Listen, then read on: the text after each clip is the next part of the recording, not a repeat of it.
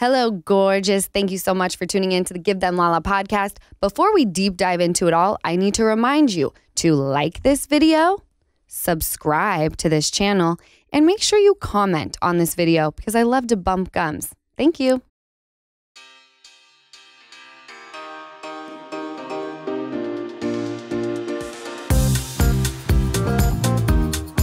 Hello, gorgeous. Oh my freaking God, I cannot believe it. We are back for season 11. We're recapping shit. I feel like I'm going to shit my pants. We have Alex Baskin as my guest today. Our guest, welcome to the casting couch, the legitimate one. Thank you for having me. Legitimate casting couch. Are you nervous? A little bit, I have to say. I'm a little starstruck because usually I talk to you and we just like shoot the shit. But now you're sitting here and I'm like, okay, this is the creator of all things that make me survive during like the rough moments. Like you are the person that created OC, BH, Vanderpump. I mean, do you ever think like, holy shit, everything I touch turns to gold? No, not at all, because I just always think that every day gold is going to turn into shit. Just trying to keep them going. And sometimes I just wonder how I'm still here. That makes sense. Yeah. I'm very curious about how you got into producing. Well, producing reality television, was that always the goal? Or were you like wanting to be in movies and scripted? I used to joke that no one's goal was to end up in reality. You just did. Yeah, totally. And it's changed, obviously. I think that, you know, in the pecking order of things, reality is much higher. And I think things are blurred and blended now. But I got into it as accidentally as anyone. I grew up in LA. My dad was a writer. And I got an internship at MTV the summer after my senior year in high school. And that's when MTV was doing a lot of cool shit.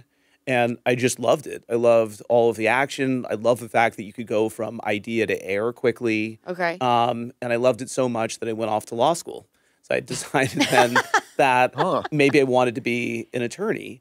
And loved law school, knew I did not want to practice law. I looked around at the successful partners and firms that I've worked for over the summers. And I thought, I don't want one thing that you have. Like, I'm very bored by this. So I called up Doug Ross from Evolution, who I had met when I was at MTV. And I was like, do you remember me all these years ago? And you thought that I was a bright young kid and it wanted to hire me. Do you have a place for me? And he hired me. And so that was my only job for many years until I started my own company. And we just kind of caught the wave. And, you know, when reality became as big as it did, and it made all of those cable networks in particular. And so I was an ambitious young person at a time that an industry was booming. That's amazing. Really amazing. What did you work on specific? Were you like working on The Real World MTV? No, you know, I was working in development. And, but I had the balls more than I do now to pitch them when I was interning there. So I set up a meeting and I set up a pilot there for a project that I wanted to do with them. And I got like, you know, dressed up and started this formal meeting. And so that's how I ended up meeting a few producers because needed someone to actually make that. But I love the fact that you could make anything possible. And the fun thing at the time, too, was just, you know, pop culture trends were set by MTV.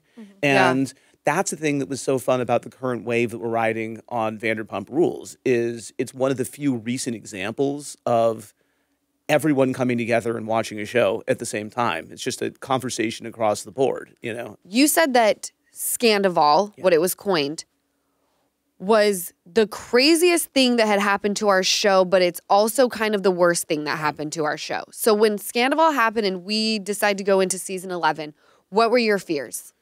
Well, I thought, contrary to what certain people in certain quarters have said about that incident, or not that incident, that controversy saving the show, the truth is we were making a great show in season 10. And in fact, we had made a great season. And it was a bounce back season and the audience was into it. And I felt like there's a danger in burning too fast and too brightly. And I also thought that is the one thing that has happened to this group that has threatened to tear it completely apart. Everything else has been something we've been able to overcome. And I didn't know that we could put the pieces back together.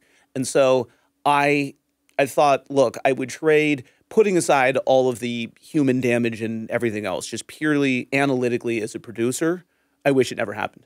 Wow. Isn't I that can see wild? that, though. Really? And you think that will never change that opinion?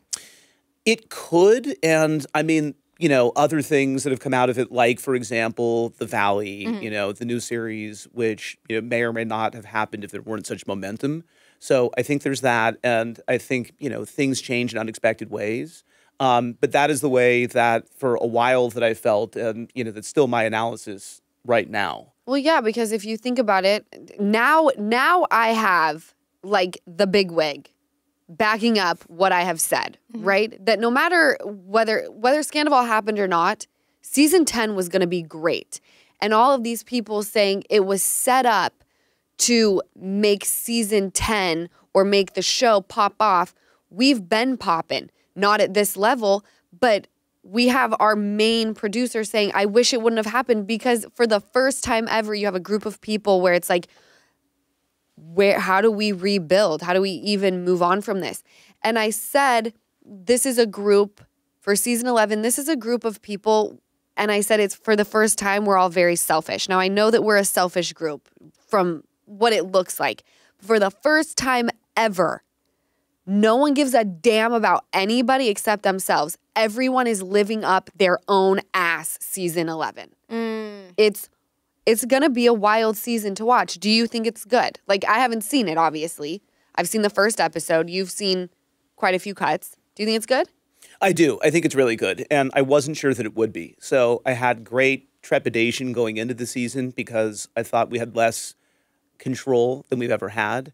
And there's just, the show that you might want to make, and then there's the one that you do make, that you have to make, which is just, sort of where everyone is. And so we can't bring the group back together if that's not where they are. Right. And there's questions all the time like, what about Ariana shooting with Tom? Whatever. It's like, what are we supposed to do? Right. I mean, we sort of take people for where they are. But I think it's fascinating. I think that it's still really interesting to see the dynamics. Interesting, even with Ariana and Tom, the fact that they live together through the season is wild. So I think people are going to enjoy seeing that documented. No, it's the. I had a question. Was wild. that a storyline for them also? That's what I thought. Looking down, did they live together for a storyline? Oh, you mean like years ago? No, or just like like no, like last right season. now. Like, are they staying like in the right same now. house? Like, Because they're like, it'll be a great like, storyline. You couldn't get them to agree on anything. But if I was in that position, seriously. I'm just getting the hell out. Yeah. I don't care. No, but that's what the season. That's we'll see. Right, you're going to see What it all we'll play see. out because there's a lot of things that are said that you're like, I can't get down with what you're saying because of the way that you're moving, and I don't understand this. By the way, Easton does not watch reality TV. I have to start. I just told him about the episode where I told Stassi and Kristen to wrap it up, looking like a drunk Shih Tzu. That was season And 4. now I have something to go home and watch. It's just like the He has thing no is, it's idea. so different for me. Like I've never watched it. Even when like your first season, when I was like, oh, maybe I'll watch it. I watched one, and it's so weird seeing like your sister just do all this shit, and then I see her like making out with James, and I'm like, I can't fucking do it, man. It Pardon is my wild. language, but it's just so different from like a brother's standpoint. I can't get by, but I'm gonna try my hardest. But I can do the Valley. It's just like when you're on it, it's like, The there's my Valley I sister. can't wait for. And you did say if there wasn't so much momentum, like you never know if the Valley would have happened or not. Like we really will never know. I'm so excited about it. Can you give us any sort of teaser Teasers. about the Valley? Teaser, and what is the main difference between producing the Valley and producing Vanderpump? Good question. Okay, so here's my tease. We start the Valley with a crossover between Jax and Tom Sandoval. And so you have Jax joining Boys Night, which is with Schwartz and James and Sandoval. And Jax has a few choice words for Sandoval. Okay. And it's really fun. And then we see Jax drive over the hill and go into the Valley. I have chills. So do I. So do I. Oh my God. It's cinematic in our world. Yes, 100%. Of course. Done. I mean, this is like when, it's the start of a new production. no, but it's like remembering being in Utah and watching Beverly Hills. And all of a sudden, I'm watching a new show called Vanderpump Rules. Remember, you did a similar crossover. Oh, yeah. Yeah, we did. Yeah, I mean, in that one, it's funny. I almost hate to invoke that one because we can't possibly compare to that because the stakes were so high. And so we had like 100% audience retention. I'd love to say that was my idea. It was not. It was someone else's, and then I, helped put it into motion. Right.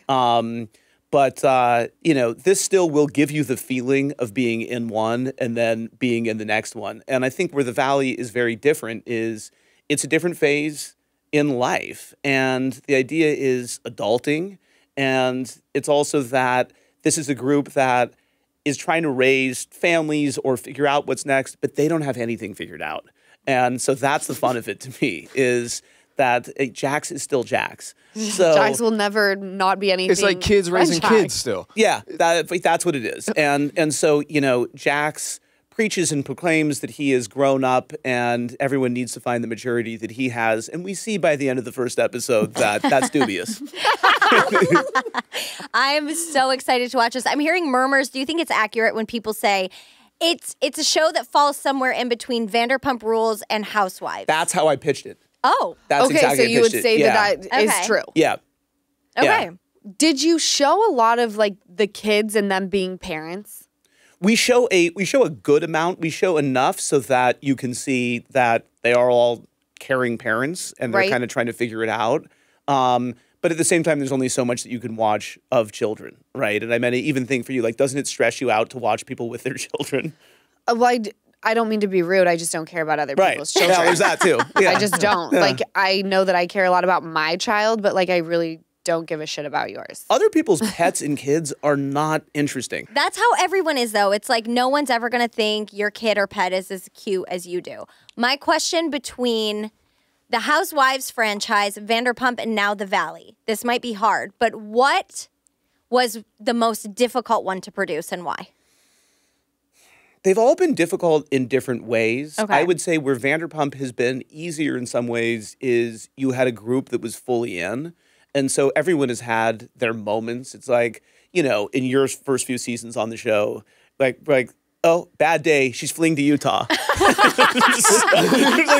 day. And literally not picking up a call from anyone. There's nothing we can do. And the network would be like, what do you mean she's in Utah? Like, she's in Utah. That's what I mean. Like, she's physically in Utah. So, but, or like Stassi's New York adventure, like those things. Like, right. So there was some of that, but you still had a group that was constantly generating story and was as game as anyone that I've ever met to tell it.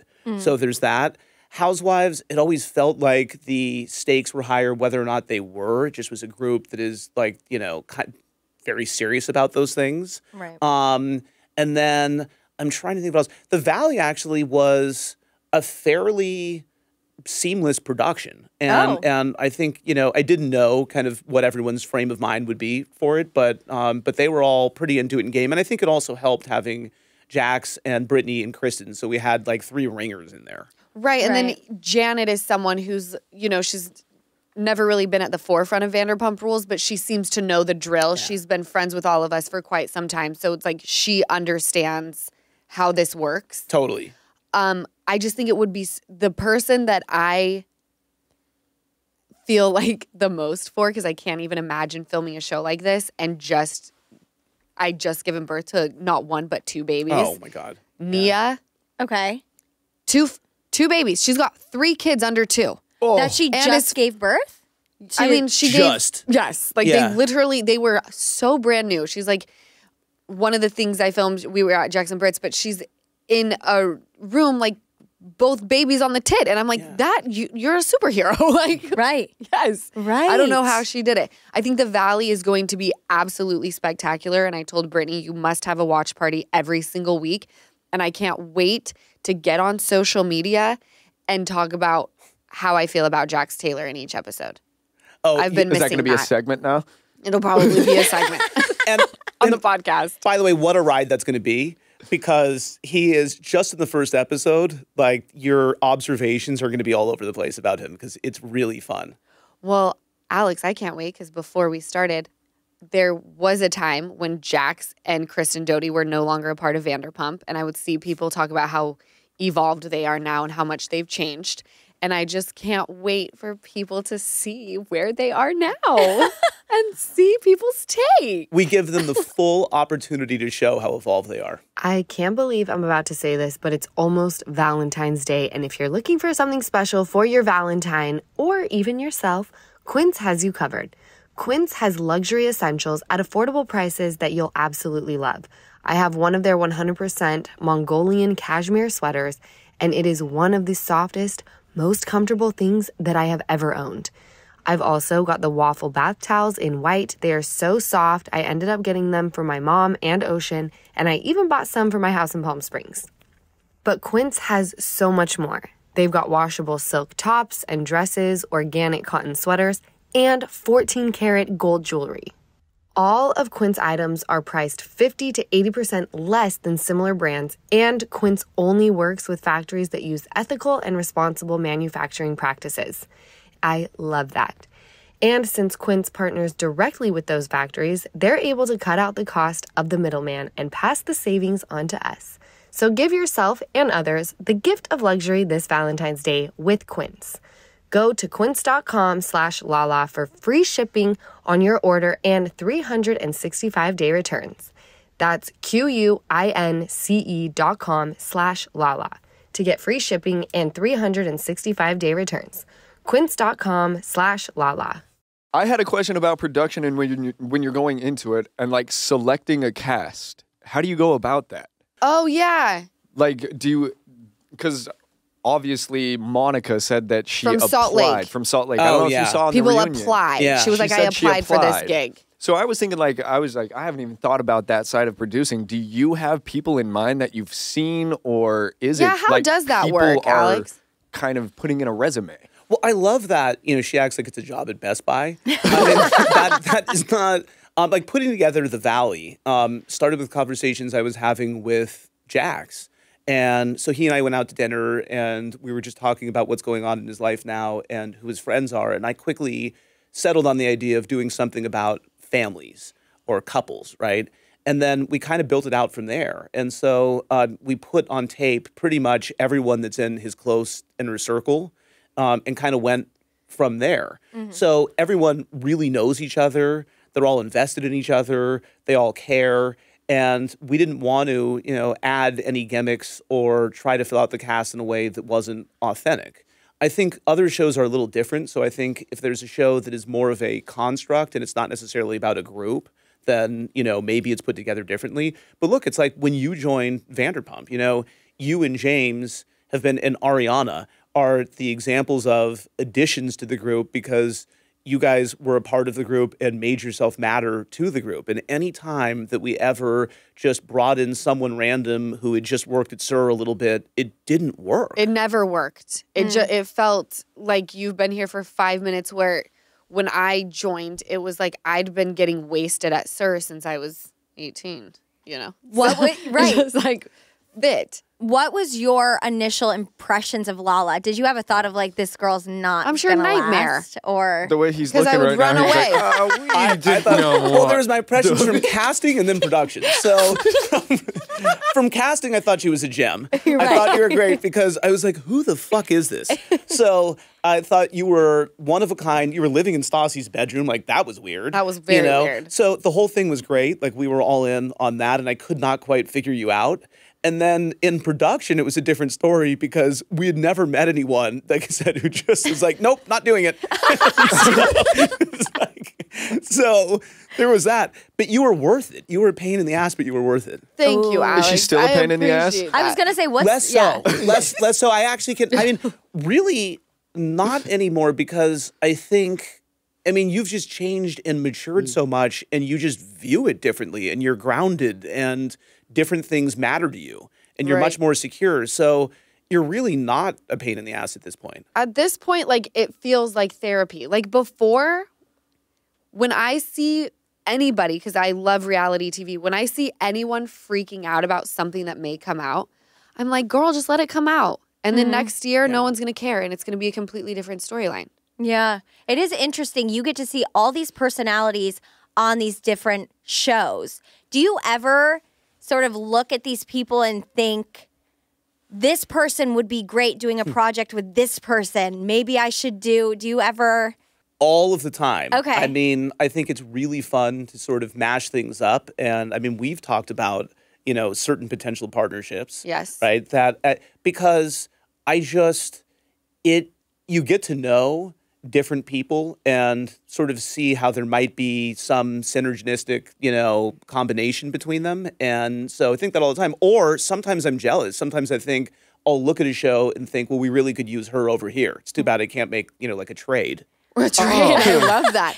Do you ever look at projects and you're like, damn, what I would have given to be the person that came up with that? Yeah, it's the best feeling when you're the person who makes the announcement that everyone else thinks is really obvious. And like, I got there first, Yeah. And then, like with Botch, for example, that came about because I was at dinner with Paul Nassif. This is when he and Adrienne Maloof were divorcing, and he wanted to be back on television again.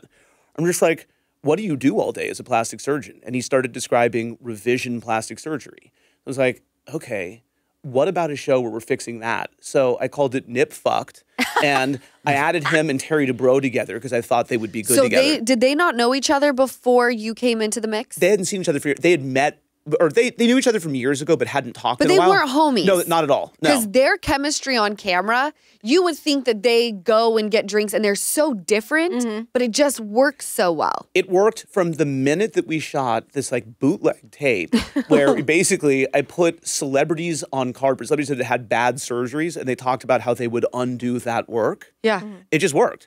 So that was one that I couldn't have ever imagined that they would be that good together, but I thought you needed two, and those guys. You had to have two. Yeah. No, that one is awesome. And I love that one is neck down and the other one's neck up. Although they fight over that. So the really funny thing is Terry I want to say it was like starting in season 3. Because by the way, everyone's happy. You get 2 seasons of a hit show. Everyone's a real good sport, whatever. Yeah. And then starting in season 3, he's like, hey, why are you giving Paul all the faces? I do faces too. I'm like, I know, but you also do the body and Paul doesn't. So Right. So you're going to have to just like take one for the team and only focus on the tits and tummy. Yes. Right? You know? That's exactly. Like, and why are you complaining about it, Tara? Terry's the best. So I good-naturedly give him shit. And then Paul's complaint at that point on the show too, was Paul all of a sudden wanted, it was like a car service complaint. He wanted like a car service to go like 200 feet. And so I ran into him, we were shooting the after show and he wanted car service. And he's like, he lived like 2 miles from there or something. Yeah. So I ran into him at a party and I said, hey, Paul, how'd you get here tonight? And this is in front of like a group of people. And he's like, I drove. I go, so you do drive? And he's like, oh, no. Oh, no. Now that is a Devo. Good. Wait, for so him. did he get car service though? No, he was like, you hurt my feelings, but you made your point. So I'm like, all right, well, that's a win. You have a way of doing that. Hurting feelings? Yeah. No, of like making good points. Yeah. I know most of you are just as crazy busy as I am, and that includes weekends too. Between parenting my daughter through her terrible 2s, knocking stuff off of my to-do list, and spending time with my family and friends, my weekends are jam-packed, and I'm exhausted on Sunday nights. That's why I've adopted Hydration Mondays with Liquid IV. Hydration is one of the best things you can do for your overall health, and Liquid IV helps me feel revived and ready to take on the week. Liquid IV has 3 times the electrolytes of the leading sports drink. It's got 8 vitamins and nutrients, and it's sugar-free. And I almost forgot to mention the most important thing. Well, at least for me. It tastes amazing. I actually like to drink it. And they've got so many flavors: white peach, green grape, lemon lime, and one of my favorites, which is the strawberry lemonade. Liquid IV comes in pre-measured stick packs. You pour 1 pack into 16 ounces of water and you drink. It really is just that easy. Weekends are for going buck wild. Have a game plan on Monday with Liquid IV. Grab your Liquid IV Hydration Multiplier sugar-free in bulk nationwide at Costco, or get 20% off your first order when you go to liquidiv.com and use code LALA at checkout. That's 20% off your first order when you shop Superior Hydration today using promo code LALA at liquidiv.com. Does it ever get hard when you start developing like real connections with people on these shows that you are creating and producing? They call you to vent. you take an interest in their life, you become a confidant, but you know that you still have to tell their story. Does it ever get sticky where you're like, God, I really wish that I was not as close to this person? Yeah, it can be really hard because they're people that I care about. And so I know that telling the story is going to impact their lives. But at the same time, that's the job. And, they sort of know that that's the show that they're on. But it does feel tough. I think that because of the depth of the relationships, they understand that it isn't personal. And I also don't do anything that is gratuitous. So there's always the story that we could tell, right? And it's like you could make anything, 1,000 times worse. And there's things that, for the sake of discretion, that you don't include.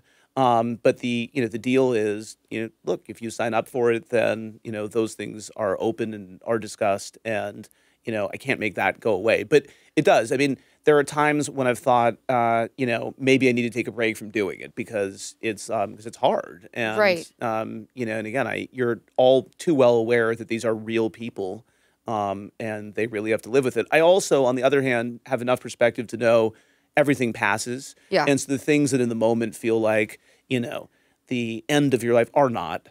And, time goes on. So I'm aware of that too. But it's really hard. It weighs on me. It does. Yeah. I was wondering that because I know that you and Kyle Richards are very close. And, I can't imagine having something like a 27-year marriage that's been put under a microscope. Children are involved. Like, you had such a picture-perfect life. And then this unfolds on television. And I think that was the first time that I was like, damn, I wonder if that ever kind of fucks with Alex.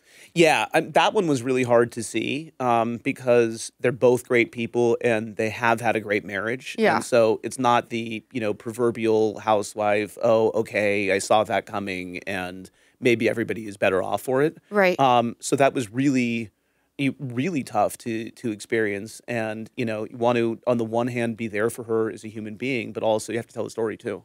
I find when I get, because you do become extremely close with producers. Like, I find that they become like my friends, but also kind of like family members because you talk to them, you know that you're telling a story. And in order for you to tell the story properly, you need to know exactly where my head's at. So I find there's some people that are new and they're like, don't tell producers anything. And it's like, well, then if you don't want any control over your narrative, do that. Mm-hmm.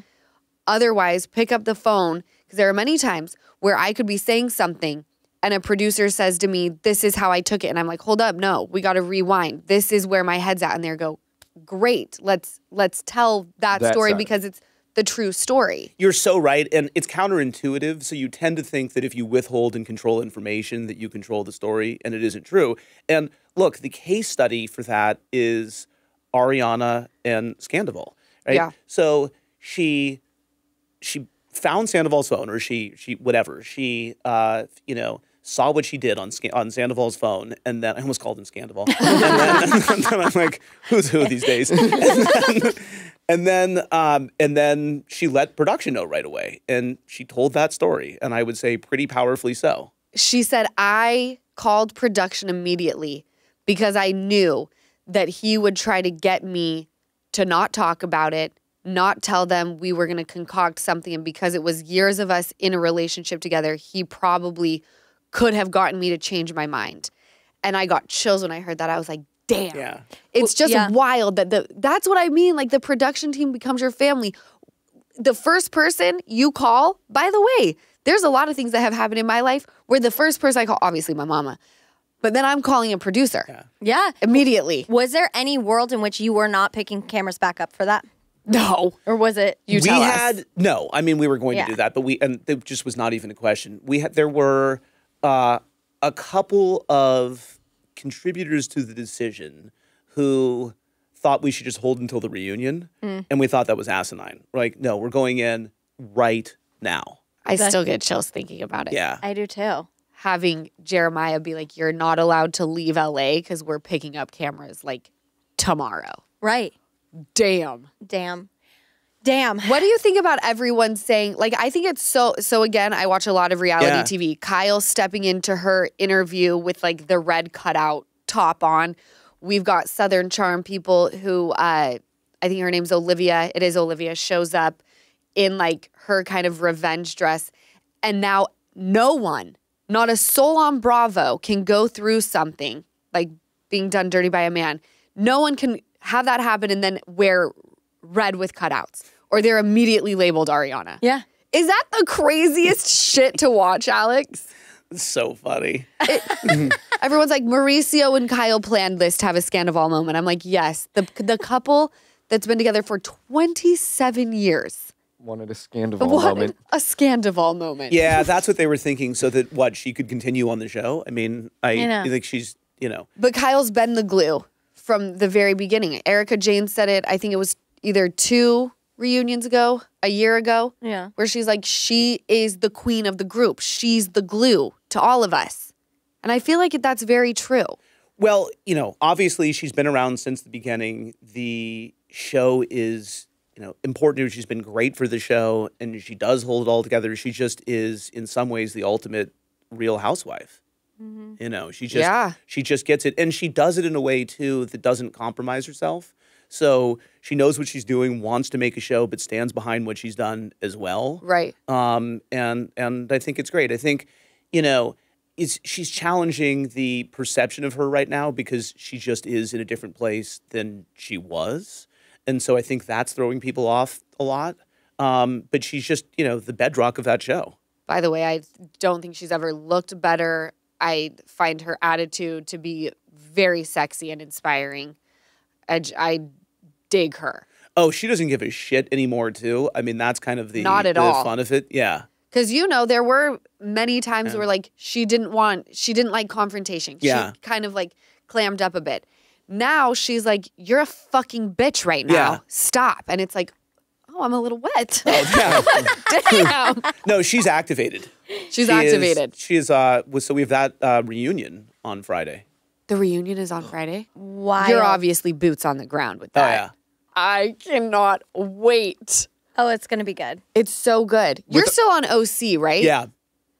Can I ask you, when you think about all of the seasons that you have under your belt of all the shows, is there one season of any of the shows that sticks out in your mind going, that was a freaking hard season? Like, I'm so glad that shit is done. To me, it's either the strongest or the weakest seasons. Okay. So the weakest seasons, sometimes it's just because it just doesn't work, right? I mean, and there are good seasons and bad seasons. So Am I overstepping by asking, is there a season where you're like, that was a really shitty season of that show? I thought, I thought Vanderpump season 9 was dog shit. Beyond.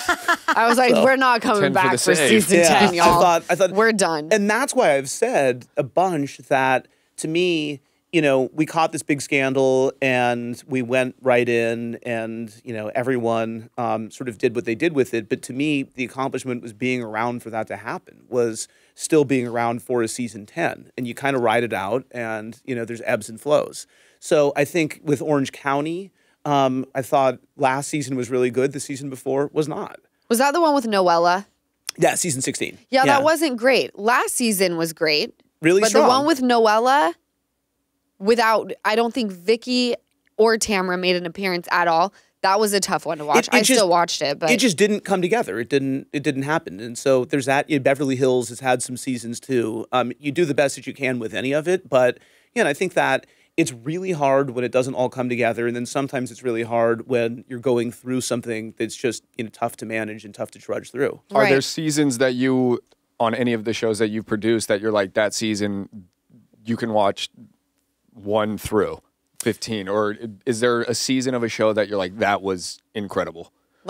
Or should I just say, through I and can through, even say, every episode was incredible? Yeah, like top to bottom, it was unreal, perfect. Or if you could only watch 1 season of a show you produced, what season would that be? I love what that. Show? That's a good question. I would say it tends to be earlier seasons for me because I just have the removal and the distance from them to just enjoy it. Yeah, and probably rewrite them in my mind, and everything is perfect. And I'm like, oh, this is when I was coming of age, and I started to, whatever. Totally. So it's just what we do, like you look through photos of yourself smiling, and you're not aware of like the hour before, where you were grounded by your parents or whatever. So I just that's what I think. I think the early seasons of Beverly Hills, I think there's a few great seasons of Vanderpump, but season 1 was fun just because I knew we were on to something, and it started with the crossover and whatever. So there's that. And then Orange County. Yeah, I mean, I liked the last season of Orange County because it was a renaissance. And so that was fun to me. And I thought we were back from the dead. And that's always a really good feeling. Like, okay, we've still got it. That's how it felt. Yeah. As someone who's watched since the beginning. But there is something, like you said, about OG seasons before anybody got injected and realized what they were going to look like on camera, where you were just like, it felt like you were walking around with a tape recorder on these people. So the head of current programming from Bravo, Sherry Levine, she was the head for many years, she's great. She's a brilliant woman, but is just savage and cutting in what she says. And so I remember after the first season of Beverly Hills, she's like, congratulations, it'll never be that good again. Like, do you feel that way? It's never been that good again? I don't think that's true because I think it's just different. And I thought season 2 was great for that show too. But oh my God, yes. But I know what I know what she means, and it's your point too, where something changes when people watch themselves and when other people comment on them, and you cannot deny that social media has an impact on people, and there's a self-awareness that maybe doesn't exist for season 1, and maybe we can't even get to that these days anyway because everyone knows how the shows are made or think they do anyway or thinks that they've cracked the code, so they're self-conscious anyway. But by the way, I found that refreshing with The Valley. I actually didn't think that there was a ton of image crafting. I thought that people showed up as who they were and things happened. So, well, speaking of social media, let's be honest here, do you guys take what the fans say into account when filming these shows? I think we apply the appropriate discount factor. So I'm not going to say that we're not aware of it, but I will say that social media is a measure of intensity more than anything. But it doesn't line up with any research that you would do, any rigorous research, because it tends to be the same people on social media who are heated time and again. And it does not reflect it. It's a really small and very biased sample size. So how do you decide if there's a new cast member that comes into the mix? How do you decide if that person is coming back or if they're not? Because someone could think they did great, but overall, like, how do you measure if they did great? It's hard, and it is not a science. And I always think that it's a mistake to try to turn something that is creative and that is, sort of floating and amorphous into something that it isn't. And so it's a series of conversations. So it'll be the producers and the network, and you arrive at some kind of consensus. And, not everyone may be pleased with it, but it's an analysis based on what you think of that specific person, what their fit is within the group, where you think you can go with them. It's all of those things. It's much more qualitative than quantitative. Do you find that a lot of these new housewives that are being cast come in and they see what they could be making on the show? Like, do you find that sometimes you hit a dead end where it's like, this person would have been great, but they're coming in here asking for the sun, stars, and the moon, and they got to go? Well, I mean, I lead a lot of conversations by telling people like, congratulations, I have good news. We want you on the show. Now we're about to insult you. And just so you know, you should be, this is what it is. And this is the economics of this business. And you have to accept that. And also it sounds, trite, but it's the truth. You're not signing up for the show just to make money from the show. It's really, what does this do for you on the whole? What is your plan, to use this? So we have all of those conversations, but I do think that people sometimes are not realistic about it. And I've seen people talk themselves out of, opportunities that would have been great and then circle back to us, a year later and say, now I'm ready. Like, well, now we're not. It's like, well, now we've moved on from you. Like, we don't care. You spent one season. What about shows? Let's talk about shows you do not produce. Yeah. Do you see any, maybe some of the Housewives franchise, maybe Summer House, that you're like, I would have killed it, or I would have done this differently? It's the cheapest thing to do. Yes, I do. Okay. So it is because you're not, I'm aware that people are doing the same thing to the shows that I'm on.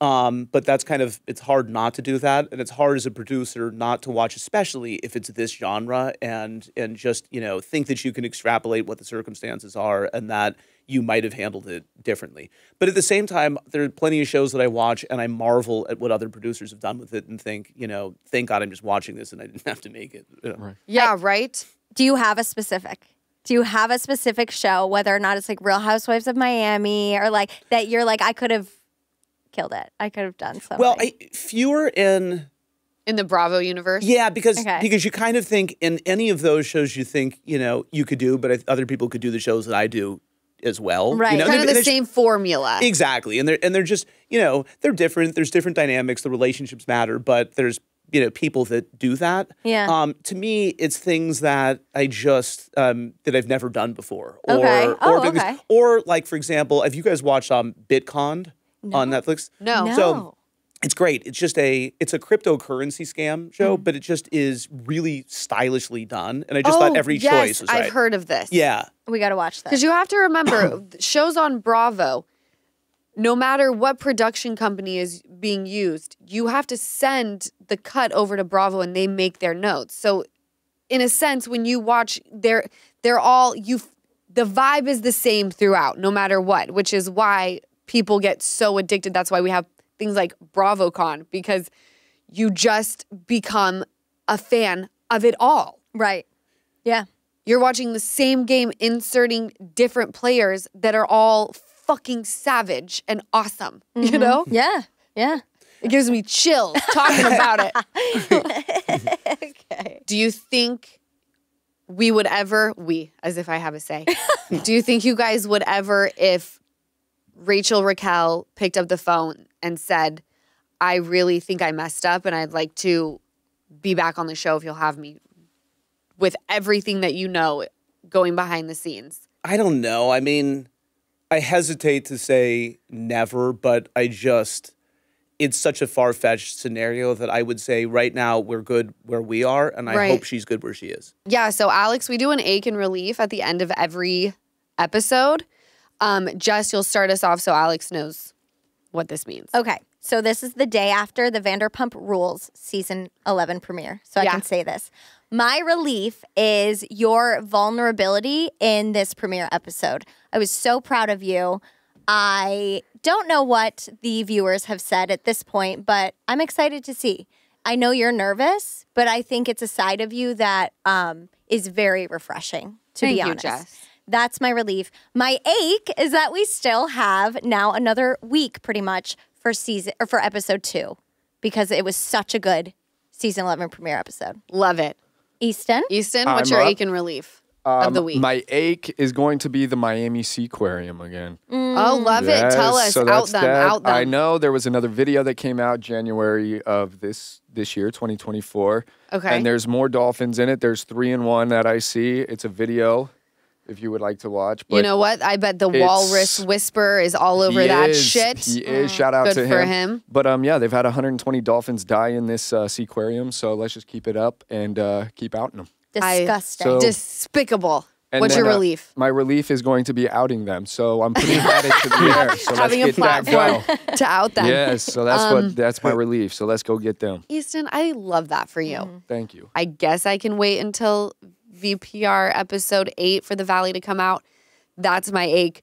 My relief is knowing that it's coming out. Like, because I got in trouble for talking about it on my Amazon Live. Alex might not know this. Yeah, but you I just don't. did. Yeah, I don't Bravo think hit me up, not me personally. They hit a member of my team up and they said, please tell her to shut the fuck up and stop talking about the Valley. I was just so excited about Do it. you like people talking about it? Well, not when it's not announced yet, Yeah, I'm sure. I mean, yeah, that was like a couple days before the announcement, huh? Like a couple of months, but it's okay. All right, you shit the bed. I was off. Good job.